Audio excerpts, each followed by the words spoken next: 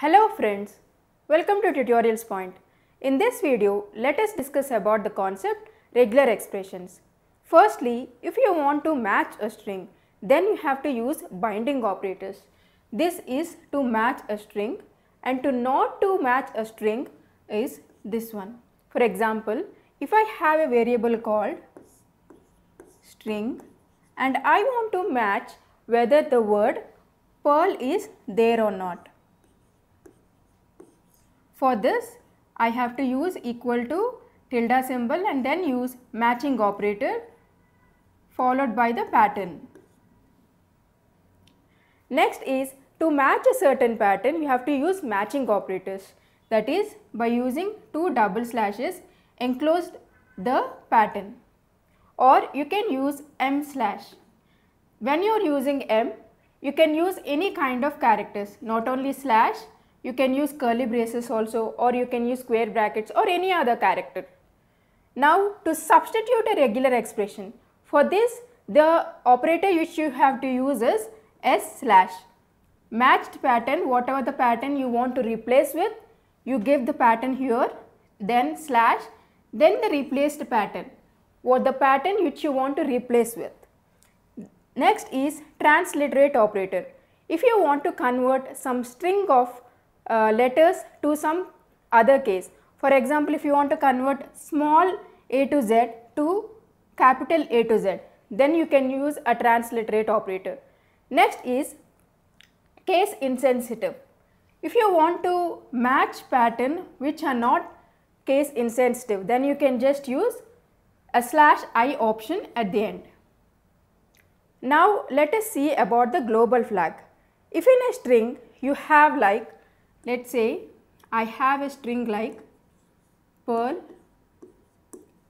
Perl, Perl. When you substitute a certain pattern with some other pattern without a global flag, then only this occurrence will get replaced. Only the first occurrence will get replaced. For example, I want to replace Perl with Python, then when you use s slash Perl Python, this will have an output of Python and all the remaining occurrences will be the same. To replace all occurrences, use a global flag. At the end, you have to give this global flag. Now let us see some wildcat characters in a complex regular expressions. If you want to match a beginning of a line followed, then you can just use exclamation power cap symbol followed by the string. Let's say I want to match a string starting with Perl, then you can just use power cap symbol followed by Perl. If you want to match anything what is there at the end of the line, then you can just use, if I want to match a string like Perl which is ending, then you can just use Perl and then dollar symbol. To match any single character, just use dot. If you want to match any characters, then you just use character set. That means if you have A, B, C, this means A or B or C. Next is a character set, but there is a cap symbol. If you have a cap symbol, that means other than the characters of A, B or C. Excluding the characters A, B or C, the remaining whatever the pattern is there, those lines if you want. Next is star. If you have A, B, star, this means 0 or more occurrences. Then this will match A, B or A, B, B or A. If you have plus, that means if you have A, B plus, then it should match at least one occurrence, A, B or A, B, B. But in star, if you have only A, then also that is fine. But in your plus, you have to match at least one occurrence, AB or ABB. Next is question mark, 0 or 1 preceding expressions. If you have AB question mark, then it is A or AB. Now matching occurrences of preceding expression. For example, if you have Perl followed by number of occurrences like 3, that means I want 3 times my Perl to be matched. That means 3 times my Perl have to be repeated. Next is n comma. For example, if you have 4 and then 3 comma, that means my 4 have to be repeated more than 3 times. Next is matching n to m occurrences. If you have /d 4 8, /d means number, any number which is ranging from 4 digit to 8 digit. N pipe symbol is there. If you have something like Perl or Python, then it matches word Perl or Python. Next is matches alphabetical characters. If you want to match any alphabetical characters, then just use /w. For a non-alphabetical order, just use /W. Next is to match white spaces /s. For non-white spaces /S. To match any number, then just use /d. For non-numbers /D. A good regular expression is this. If you have a line like Perl, Python and Java, and I am matching this string like s/Perl and then .Java. When you give this .*, whatever is there between Perl and Java, that one you will be getting in the variable $1. This one you can save it in some variable, let us say name. So like this, how many ever .*s are there, you can just increment this count $1, $2, $3 and so on. Now let us take a look into a detailed example. This program is to illustrate about the regular expressions. For this, a variable called string is created and assigned this value. To check whether a word called Perl is matching or not, just use the variable name followed by the binding operator. This matches a certain pattern. This is the matching operator and the pattern has to be enclosed between these forward slashes.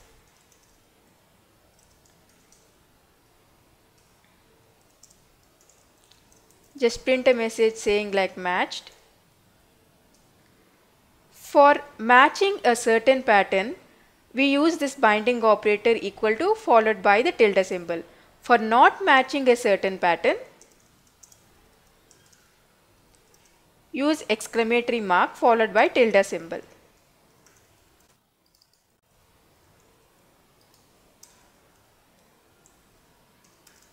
Let us test it. This is one way to match a certain pattern. There is also another way, that is by using M.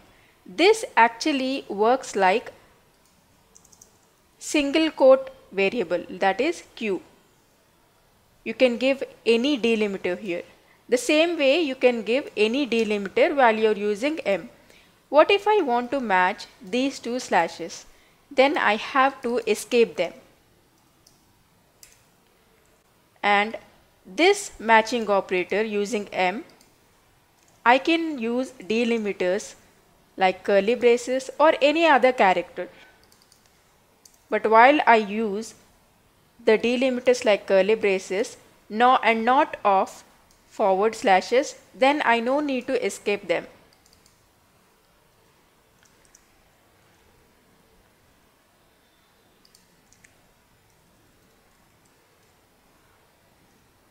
So this is the second way to use the matching operator. Now let us see a complex regular expression. For that, there is a file here having some lines. Just try to understand what is the data and then try to write the regular expression. If you closely look into these lines, some lines are starting with characters like L, 4, G, and then followed by a word called com. Next there is a dot, a capital letter, dot, and then word called tutorials point, dot, and followed by some technology name. And there are some numbers like this. After that there are 3 capital letters which are of same. Next is 2 forward slashes, and at the end there are some special characters. In this file I want the lines like this, which are starting with com.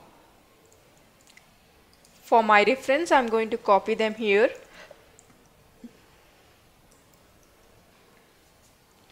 Now let us write the regular expression.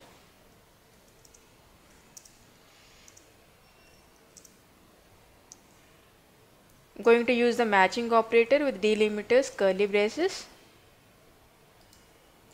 If you look here, each line is starting with com. So I have to use a power symbol, com. There is a dot, escape it, followed by some letter like this. For this I can just use a dot. That means I want to have one single character here, followed by a dot, escape it.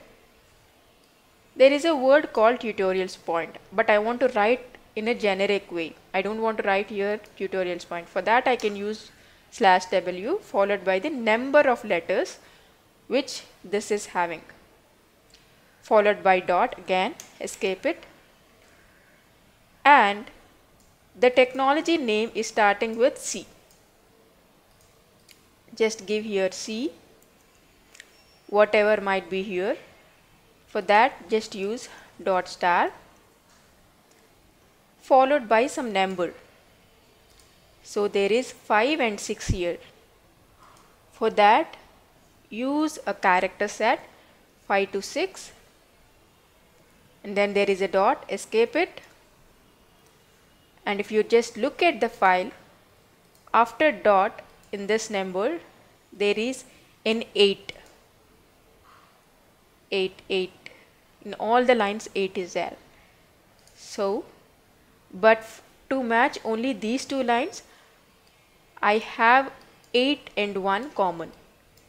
So I can write here 8 and 1 followed by 4 numbers. If you look carefully here, the last 3 numbers are same, but 2 and 5 are different. For this I am just going to use a character set, which means 2 or 5, followed by 3 digits numbers. I can just use /d, then 3 digit numbers. Then there is a space. For this I can use /s plus, and there are letters like 3 A's and 3 B's. For this I can just use parenthesis, which means 3A lettered word or 3B lettered word, followed by 2 slashes, followed by 2 slashes. For that I can just make use of dot star again, and at the end there are characters like star and equal to. For this I can use a character set again, star, equal to, and then the dollar symbol. Let's test it now.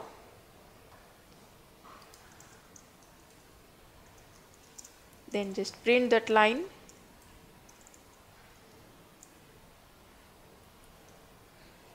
That's how you can get it.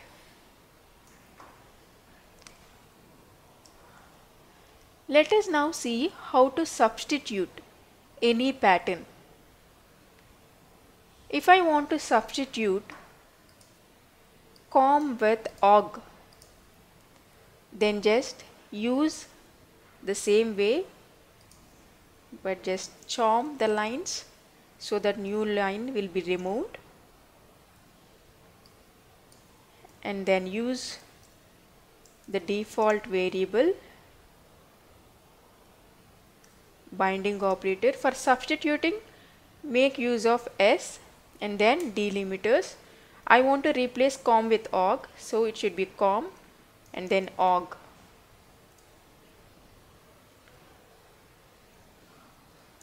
Now just print the lines too.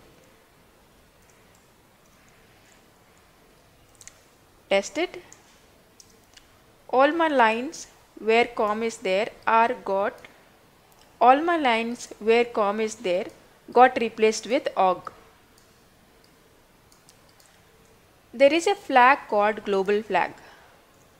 For example, in this text file, I have com somewhere here, and now just try to run this without the global flag and see.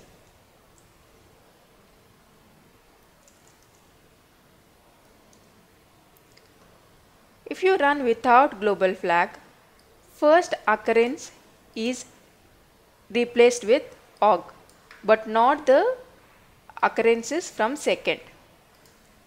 If you want to replace all the occurrences, then use a global flag at the end.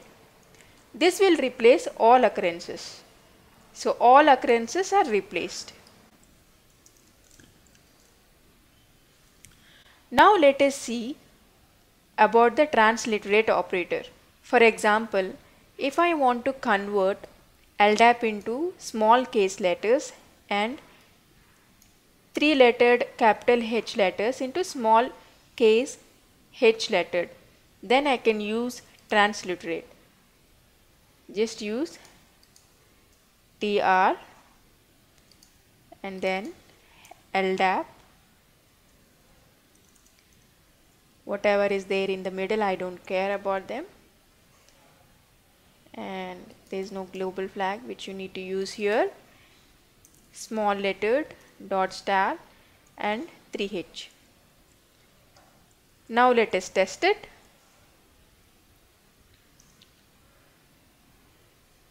If you see here, LDAP got converted into small case lettered and capital H letters are converted into small h lettered.